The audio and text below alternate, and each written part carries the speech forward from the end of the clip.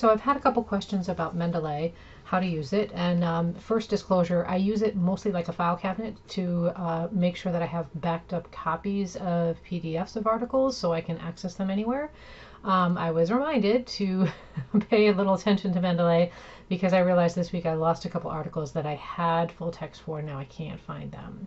So one of the interesting things about Mendeley is when you're backing files up, unless you actually have yourself on a clock and do it every every Friday when you finish work, any new files, put them in there, it can be really confusing to drop and drag files. So it's pretty easy to drag files into folders here, and if that's not easy enough, you can let me know and I'll show you how to do it.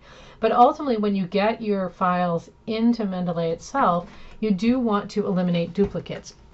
And I was working on a review project with a grad student a couple years ago, and she named files differently than the way I named them.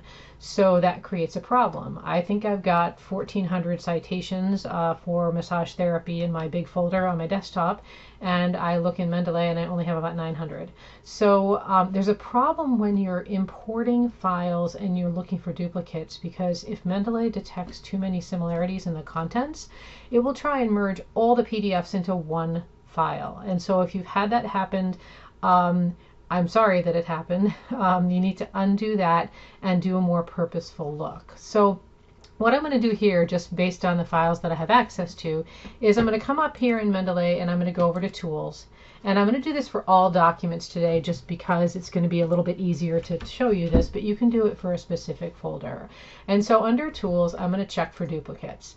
And what happens is now they're finding 13 sets of duplicates. So you're here, I would advise you not to just blindly confirm the merge, because you'll discover as you go through these one by one, sometimes different files get picked because they have too many similarities. So it's kind of like Turnitin plagiarism software almost. Not to include, I'm not accusing anybody of plagiarism, but here I'm looking at an article that is court stable, blah blah blah, terms and condition. So this is not even the title of the journal article. So clearly this is going to have to be fixed.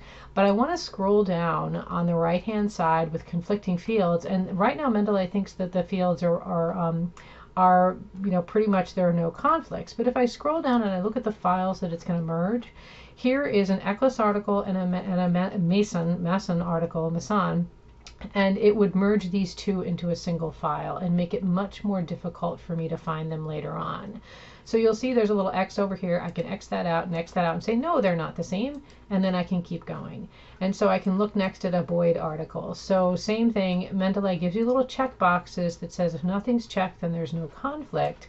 And I can scroll down again and see now I've got Boyd 2016, Boyd 2016. So now we have the naming problem that's revealed. But we look at the DOI here, and if the DOI is the same, that's good news, because that's a unique number for publication. So that's one of the things that you want to look at.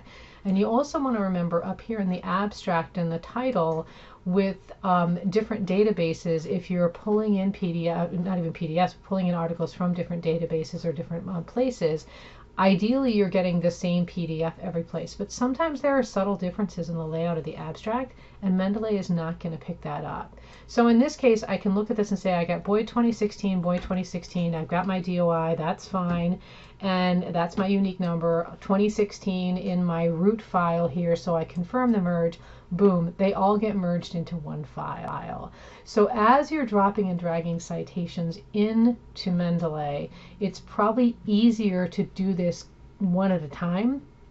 Meaning, drop and drag some citations in, then go and fix them, and that way you won't end up having, I don't know, I ended up with about 120 or so citations that Mendeley all merged those into one file, and I had to stop and start over. So just trying to save you a little of the anxiety and pain that I went through. So I hope this was helpful, and happy researching.